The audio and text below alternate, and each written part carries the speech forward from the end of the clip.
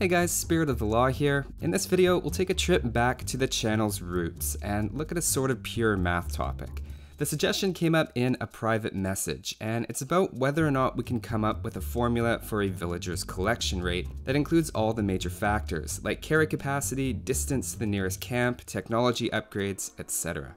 If you'd like, pause the video and see if you can come up with one. I'd recommend looking at it from the perspective of a lumberjack's collection rate. Let's check it out.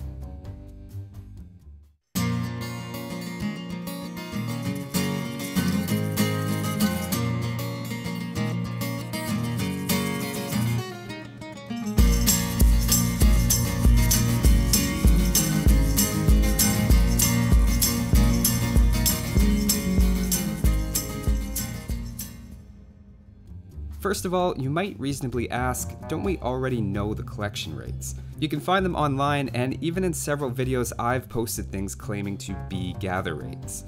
The short answer is all of those are right in the same way a stopped clock is right twice a day. Assuming you only look at the clock at the exact time it says, it works great. Just like the gather rate numbers work assuming you never get technology upgrades or have any walking distance. Ideally, in both cases, we want something a bit more dynamic that has some moving parts to it. So let's start from scratch and build up a formula thinking about the trip of a single lumberjack. To start with, each trip he's going to collect whatever his carry capacity is. Let's say you have wheelbarrow. In that case, he can carry 13 resources. His average collection rate over time then is 13 divided by however long a round trip takes him to do. If it takes him 60 seconds, then he's collecting 13 per minute, and if it takes 20 seconds, then he's gathering 39 per minute, and so on. Notice we have to multiply the 13 by 60 if we want to get our answer in resources per minute. Since 13 here could just as easily have been 10 or 20, we'll start creating our formula by filling that in as a variable. I'm just going to pick C for carry capacity. Now we need to come up with something that describes how long a round trip takes him to make. If we think about it, there's really two phases to the trip. There's an amount of time he's at the tree doing the physical collecting, and there's an amount of time he's spending walking to the camp and back. The total time for each trip is just those two parts added together. Let's look at the collecting time first. Every unit has a hard-coded collection rate set for each resource. This is before any civ bonuses or technologies. If you see collection rates being quoted, this is likely the number that they're giving you. There's no easy way to come up with the exact number, and if we cheat a little bit and look at the game files, it turns out these are what they are. I feel a little dirty looking it up, but like I said, there's no easy way to come up with the raw collection rates with enough precision for our purposes here. Remember though, we're after the time he's spending at the tree collecting the resources. That's going to be his carry capacity divided by the collection rate. If that step doesn't seem intuitive, we can back it up by showing how the units cancel, or you can pick some numbers and try it out until you're convinced. We'll put that in our formula as R for collection rate. That collection rate isn't always going to stay the same though, and if you get a technology that increases it by 20%, we're going to multiply the collection rate by 1.2. We'll show that with the variable T, which stands for a technology multiplier. We can also include civ bonus multipliers like the Celts collecting wood 15% faster. I'll label that variable B for bonus. A quick side question we have to answer though is how these bonuses stack on top of each other. Do they add, multiply, or do something else entirely? I ran a quick test and it looks to me like technologies and civ bonuses stack by multiplying together, though they have to be written in the proper form. That isn't the only way those rates could have been combined, but it gives the best fit with practical tests, and luckily it happens to be the simplest for our formula to handle.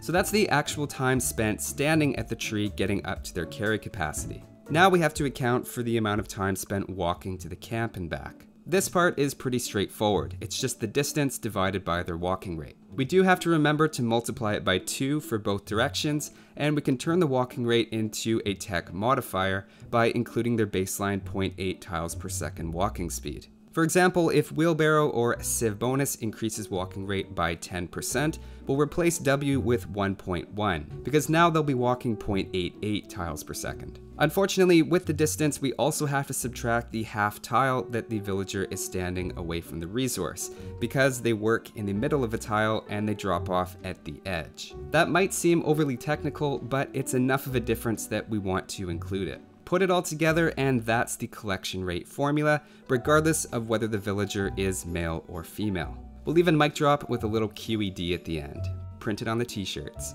We could also do fancy little things like factor in the time it takes to chop down the tree, but compared to the other factors mentioned, it's a relatively small effect. I should also point out that this formula doesn't work for farmers, and they have a radically different mechanic altogether. Theoretically, we could also come up with a correction factor that could handle pathfinding and crowding, but I've done a bit of preliminary testing with that, and it looks like it would get pretty messy. For our purposes right now, even without that, this is still taking the most important factors into account. The next step here is to verify that it actually works with a couple of examples. Here are some results from actual tests with different technology and civilization combinations with wood, gold, and berries. Using the formula we just came up with, here are the predictions once everything's factored in. In general, the predicted rates are close, but about 1% too high. With wood collection, they also have to chop down the tree, which only takes a second, but adds roughly an extra 1% drop in efficiency. We're throwing a lot of factors at this though, and it's giving us back some pretty accurate numbers, so I'd say it's working as intended. So now that we've got our working formula, as so often happens after an intense math session, we're left with the important question of, is this useful in any way? Now, besides saving a ton of time generating numbers, which understandably I would be a bit more excited about than the average player, it also lets us understand the relationships a bit more in depth. It can help answer otherwise unanswerable questions, like how much of the wheelbarrow increase is from the better carry capacity and how much is from the walking speed. Knowing that it's increasing by 10% at a 3-tile distance doesn't tell us how much each factor is contributing to that. Using the formula though, we can break wheelbarrow into its 2 parts and see it's the carry capacity doing the vast majority of the work.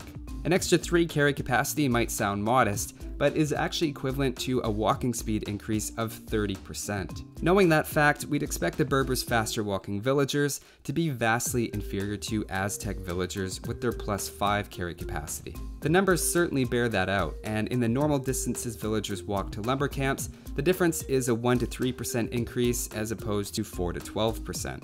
Some other random facts I found are that tree lines closer than 6 tiles to a lumber camp benefit more from double bit axe than wheelbarrow, confirming conventional wisdom that double bit axe has very good value and should be a top priority technology.